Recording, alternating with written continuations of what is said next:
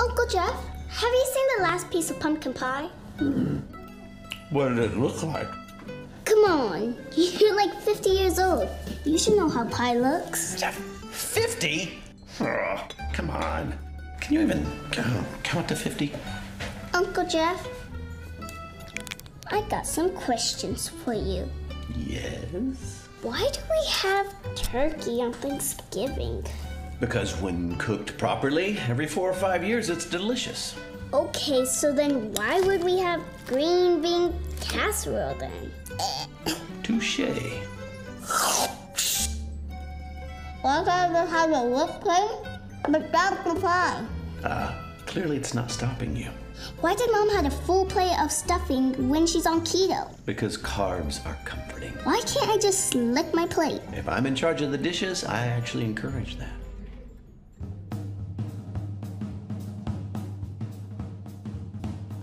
Why are there no unicorns in the Bible? Why am I not allowed to sit close to the TV? Why does water taste different at Nana's house? Why isn't Grandpa allowed to have salt? Why is gravy brown? Why am I not allowed to touch the air freshener? Why does Cooper pick his nose so much? Why does Mom call me by my sister's name? Why do we plant all the time? Why can't I eat grass? Why can't I sit in Dad's chair? Why is Sunday school called Sunday school? Why do cows have 4 stomachs? Why do parents whisper when they get mad? Why do old people write in cursive? Why do babies have no teeth? Why is baseball so boring? Why do fish have no lungs? Why is Thanksgiving before Christmas? I know why. You know why what? I know why Thanksgiving comes right before Christmas. Okay. Tell me. Why does Thanksgiving come right before Christmas? Because it reminds us to be thankful that God sent us Jesus.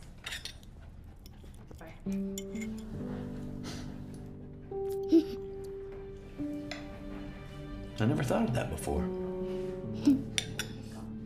I like that. All right, now, hit me with some of that whipped cream, girl. Oh, that's good. I'm having it on my face. I'm okay. Okay. Ladies and gentlemen, welcome to another exciting game of Bigger Bible Books! The fun and exciting game where you, the audience, must quickly decide by looking at 2 books of the Bible which book you think is bigger. That is, which book has the most chapters. When you think you know the answer, shout out the name of the book and hold up 1 hand for book number 1 and 2 hands for book number 2. Choose carefully though. Select the correct book and you're still in the game. Select the wrong book and you can keep playing, but please take a seat. If you're still standing after all 8 questions, you will have earned the title of Bigger Bible Books Champion. Everybody, on your feet. It's time to play Bigger Bible Books. Which book is bigger, Psalms or Jude?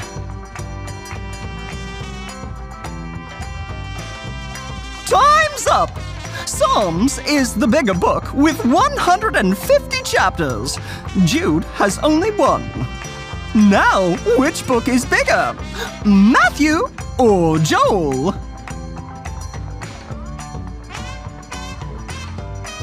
Time's up! Matthew is the bigger book with 28 chapters.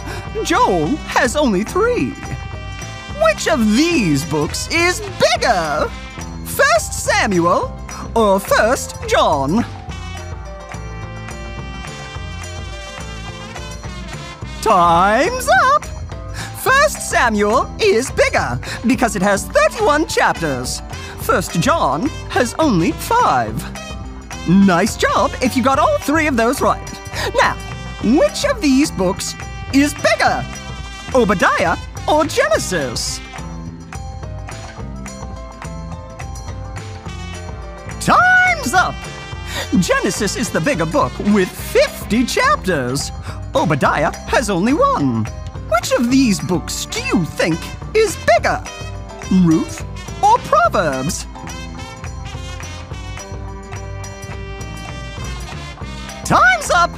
Proverbs is bigger because it has 31 chapters. Ruth has only 4. Excellent work if you're still standing. You really know your books of the Bible. Now, which of these books is bigger? Acts or 3rd John? Time's up! Acts is the bigger book with 28 chapters. 3rd John has only 1. These last 2 questions are going to get a little tougher now. Which of these books is bigger? Luke or Esther? Time's up! Luke is the bigger book with 24 chapters. Esther has only 10. Final question! Which of these 2 books do you think is bigger? 2 Samuel or Job?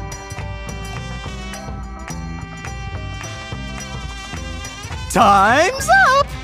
Job is bigger because it has 42 chapters. 2 Samuel has only 24. Congratulations! If you got all 8 questions right, that is very impressive. You have earned the title of Bigger Bible Books Champion! Thanks for playing, everyone!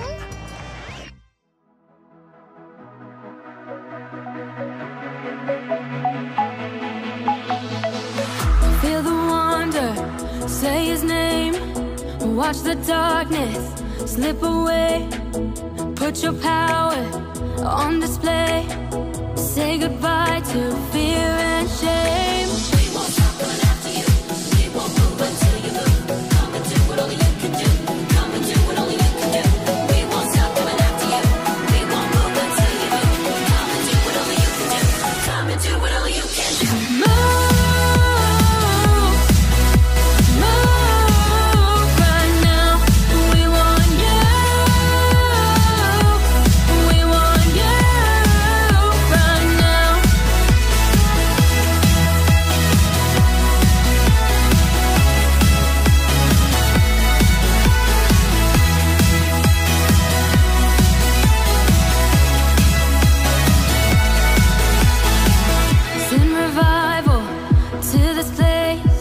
Signs and wonders in his name. We won't stop coming after you.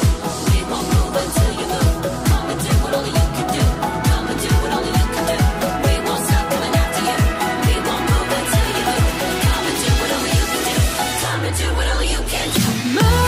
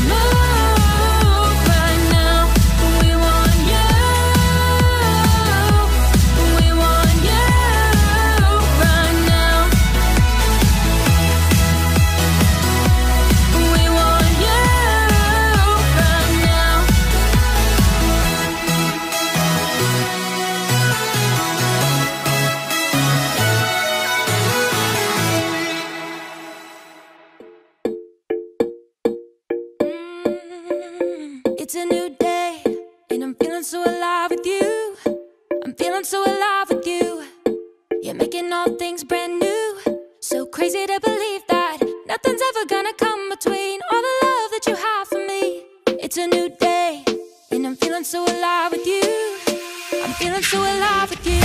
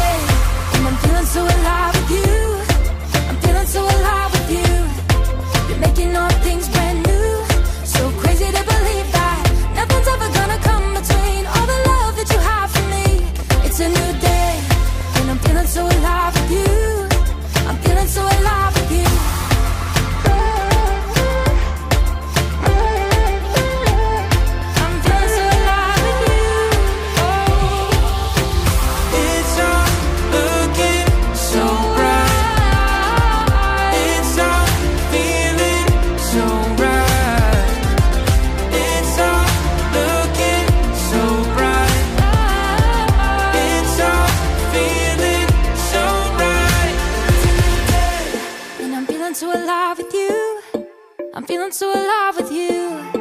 You're making all things brand new. So crazy to believe that nothing's ever gonna come between all the love that you have for me. It's a new day. I'm feeling so alive with you. I'm feeling so alive with you. Making all things brand new. So crazy to believe that nothing's ever gonna come between all the love that you have for me. It's a new day. It's a new day. I'm feeling so alive with you. It's a new day. I'm feeling so alive with you. Feeling so alive with you.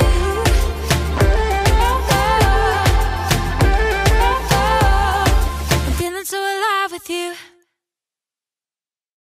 Hi, Canaan Land Kids for Christ. Welcome back. I'm so happy to be here with you this week. Can you imagine Thanksgiving is Thursday? If you notice, I have on my fall colors. And I'm sure when you look outside of your window, you see the leaves have fallen, the flowers are probably dead by now, and some of you have probably even had your first snowball fight. Imagine that. But this jacket was just so you could see the fall colors. I am so glad to be with you. I've already said that, but I am very glad to be with you. This week, I want to talk to you about Thanksgiving because it's such an important time of the year. So let's talk about it. Now, Thanksgiving began as a day of giving thanks and sacrifice for those blessings of harvest and the preceding year. Now, if we want something or if we need something, we can get in our car and drive to the grocery store. But when Thanksgiving originally began to be celebrated, there was no such thing as going to the grocery store. When you had your groceries, that's because you sowed a seed and you harvested. So they gave thanks for the harvest that came in. They were able to eat because they sowed seed and the harvest came in. They were able to eat because they had turkeys and cows and pigs, and they were able to harvest from those animals and eat. And some of them were so creative, they were able to save food even for the next year. They were able to put food up and conserve for the next year. Now, Thanksgiving in the Bible means to respond to God's goodness and grace with gratitude. The word thanks in the Old Testament meant to raise your hands in gratitude. The title of our lesson this week is Have a Thankful Heart. A thankful heart. In 1789, President George Washington proclaimed Thanksgiving as a national holiday. He recognized the fact that people should take time out to say thank you to God for all of his provisions that he's given. Now that's one day a week, or that's one day a year. But you know what? We should have a thankful heart every day, all day, not just once a year. We should always thank God for his provisions and for the things that he's given us. He woke us up this morning. A lot of us woke up in a warm house. We were able to get up and have breakfast. We had our family around us. We have so many things to be thankful for. We have our family around us, our brothers and sisters, and sometimes they might bother us. We might wish that they go on vacation sometimes away from us, but they're there and we can be thankful for them. Did you know that they thought of making a turkey as our national bird? Isn't that funny? Do you know what our national bird is? I'm not going to tell you, but I am going to allow you the chance to look it up so you will know what our national bird is. And before we go further into our lesson, let's pray. Father God, I thank you for this opportunity of being able to come before your children, Father God. I thank you that their hearts and minds are open to receive your word, Father God. Lord, just use me as the instrument, Father God, that they hear your word, because your word says one man planteth, another man watereth, but you give the increase, Father. So we thank you, and I thank you for the increase of knowledge, revelation, and understanding that's coming forth right now in Jesus' name. Amen.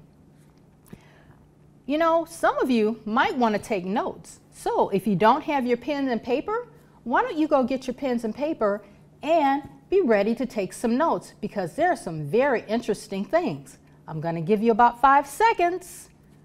5, 4, 3, 2, 1. I hope you have your pen and paper ready. We're going to start with our memory verse. Our memory verse is found in Psalms 107, verse 1. Give thanks to the Lord, for he is good. His love endures forever. So his love goes on and on and on and on. Now let's look at our next slide. There are 2 words in here I want to talk about. The first word is thanks. It means to be grateful, to have gratitude, and I added to acknowledge a person or a kindness. A lot of times people won't say thank you because they think they've done it all of themselves and they don't need help or they don't need to thank anyone. You know, people might say, oh, well, I pulled myself up by my own bootstrings. That's not true. Someone along the way helped them to achieve what they achieved, regardless to whether they know it or not. They had a helping hand. Our second word is endures. That means long suffering without stop and never giving up. Let's look at our next slide. When I hear the word endures, I think of the ever-ready battery. It keeps, and the ever-ready battery is like God's love. It keeps giving and giving and giving and giving and giving and giving and giving. It never stops, it never runs out, and it never gets tired, regardless to what we may do. It's constantly giving. I want to share the story of the 10 lepers with you today. Keep in mind, leprosy in those days could happen to anyone. It didn't matter if you were a man, a woman, old or young, rich, poor, Jew or Gentile. That disease did not discriminate. Anyone could become a victim. Leprosy was such a terrible disease, people were rarely cured from it. It caused open sores, and those with it would smell bad because their skin would oftentimes become infected, and it was a very painful disease. If you had leprosy, you were forced to yell, "Unclean! Unclean!" And that would prevent other people from getting close to you and possibly becoming infected. Those who came down with the disease of leprosy could no longer live with their families. They were forced to live outside of the city to prevent others from catching this disease. They had to go. People were afraid. I want us to remember, they could not have a job or support themselves. They had no one to comfort them except other lepers. They could not touch or hold the hands of their loved ones. They were removed from everything and everyone they loved. Let's look at this quick movie clip. We're leaving tomorrow for Jerusalem, and we're going to look for someone too. Won't you come with us? The one that I am looking for is not in Jerusalem. The one we seek is not in Jerusalem either. But we know he will be. Well, we've heard that he's going to be there for the Passover. Perhaps your man will be there too. I am sure he will be. But I can never go to Jerusalem. Why not? Everyone goes there at some time or another. Samaritans do not. Oh? So you're a Samaritan, eh? I am. Well, you're also a leper. And we are lepers too. And we would be cured of our leprosy. Wouldn't you? That's why I am here. To find the one who has the power to heal a leper. And that is why we're going to Jerusalem. For we too know of a man, and we've heard that he's going to be there. You mean Jesus of Nazareth? One who works miracles? You need not go to your holy city, because I heard he will soon pass along this road. Are you sure of this? as sure as I am that he can cure us of this leprosy. Then we will stay here and watch for him. Yes.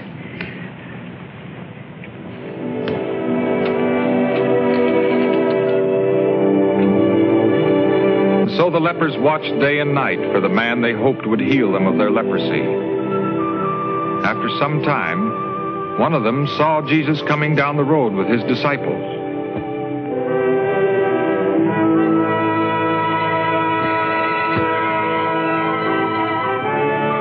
He's coming! He's coming! He's coming! Are you sure, man? I'm sure it's Jesus! Let us go and see this man. Come and see him!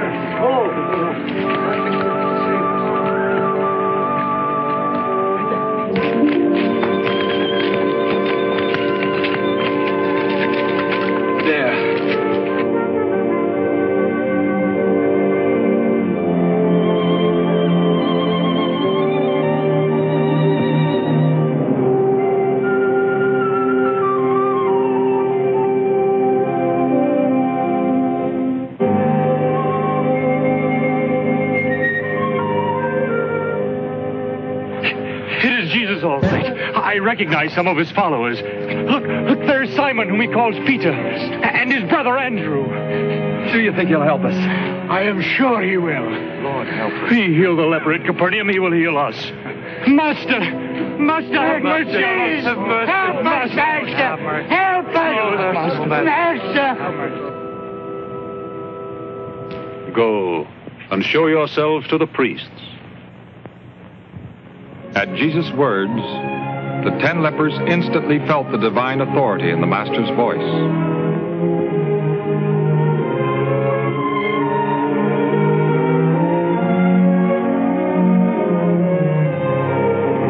Without a doubt, they realized the promise that was in his word, and they went off to do as he had commanded them. But then... Look! Clean. I'm clean too. I'm clean. My stores are gone. I'm clean. Let us show ourselves to the priest.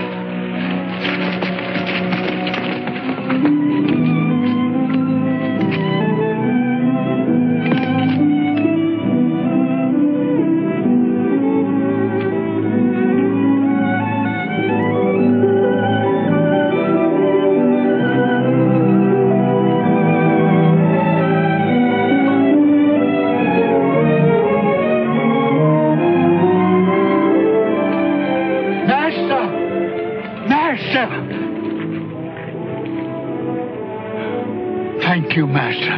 Thank you. You have made me well. Look, I am clean again. Were there not 10 lepers cleansed? Where are the other 9? Was no one found to return and give praise to God except this stranger? Rise and go your way. Your faith has made you well. Thank you, Master. Thank you.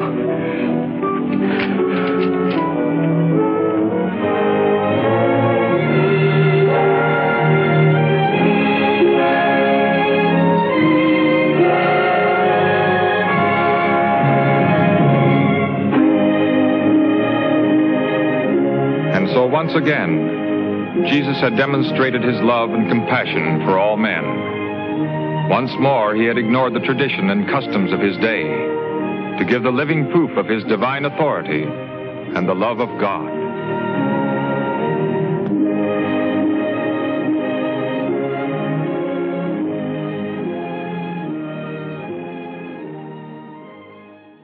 Did you notice that they all wanted healing from Jesus? They cried out to Jesus for mercy. They all wanted and needed something from Jesus. All 10 needed and wanted something from Jesus.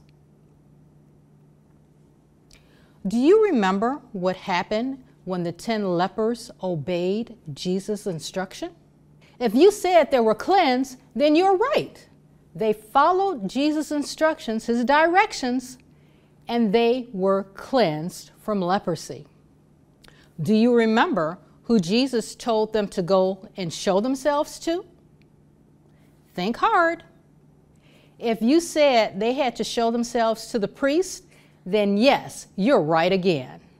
I hope you noticed the same thing that I noticed. When all of them realized that they were clean and they were rushing to go show themselves to the priest, one stopped. He looked at his hands and he realized, I'm clean. Hold on. Before I show myself to the priest, I need to go thank the man who healed me. He needed to go thank Jesus. He stopped, turned around, and went back to say thank you. He realized that without Jesus' mercy, he would still have leprosy. He would still have to live in that leper's colony. He would not be able to go home. He would not be able to be with his family. His life had a new beginning at the time he was healed from leprosy. Jesus loved all of them so much that he showed them that grace and that mercy. Do you know, they knew of Jesus, but they didn't say that they were followers of Jesus. So even now, God's grace and mercy will fall on the saved and the unsaved. But because we have asked Jesus to be in our hearts, we have even more grace and mercy. He blesses us over and over again, time and time again. I want us to remember that it is so important for us to daily give thanks to God. When we're reading our word, we learn of the grace and mercy and promises that he has given us. God has promised us so many things, and it's in his word. And if you're reading the word daily, you will learn of his grace, his mercy, his blessings, and his promises. We should be so excited because he's given us all. God gave his own son to die on the cross for our sins so that we could walk in the grace and mercy. We could walk in the goodness of God. We could be available and open to his blessings. And we can hear him, just as they physically heard Jesus saying, go show yourselves to the priest. We can hear him just as clearly when we read the word of God. I don't know if all of you or if some of you have not asked Jesus to live in your heart, but if you have not, I would like to take this opportunity to pray the prayer of salvation with you. So if you'd like to do that, please bow your head and close your eyes and repeat after me. Father God, I thank you for this day. I thank you for your son, Jesus, and I thank you for this opportunity for me to make Jesus the head of my life.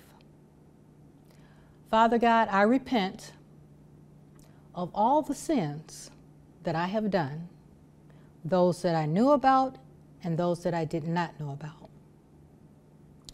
And I ask Jesus to come into my heart and live his life through me. From this day forward, I accept and I acknowledge you as my personal Lord and Savior. Amen. If you prayed that prayer, guess what? You are now part of the family of God. I am so excited. All of heaven is rejoicing because you made that one decision to accept Jesus as your personal Lord and Savior, to accept the promises that he's given you. I'm going to ask you to do me a favor. Before the day is over with, this Thanksgiving Day that's coming up, before that day is over with, and even before today is over with, let's think of some things that we can be thankful for. And when you're sitting down at that Thanksgiving table, maybe having your turkey, your dressing, your mashed potatoes, your cranberry sauce, your beans, your corn, your sweet potatoes, your pecan pies, your caramel cake, your German chocolate cake, your pineapple cake, whatever you might be having, take time to thank Jesus and maybe ask other people at the table, what are you thankful for today? I'm so glad I had this time with you. And guess what? I'm going to do the same thing. I'm going to ask others what they're thankful for. And before we leave, I want us to go over our memory verse one more time. So repeat after me. It's found in Psalms 107, verse 1. Give thanks to the Lord, for he is good. His love endures forever. I'm looking forward to spending time and seeing you again. So, goodbye for now. Super